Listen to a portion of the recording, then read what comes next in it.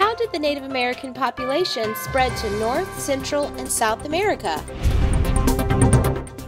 Historians believe that Native Americans crossed a land bridge to get here.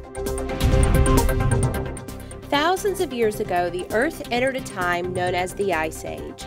During this time, low temperatures caused the water to freeze and the water levels in the ocean to drop. Because of this, land that is normally under the water could be seen and even walked on.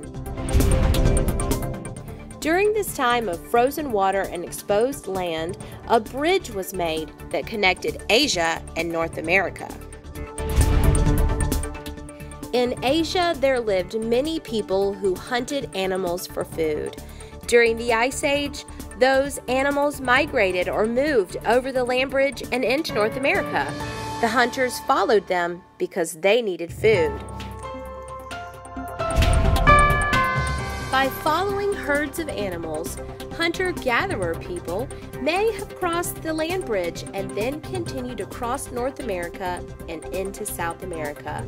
Tribes settled in different areas of the continent that met their needs.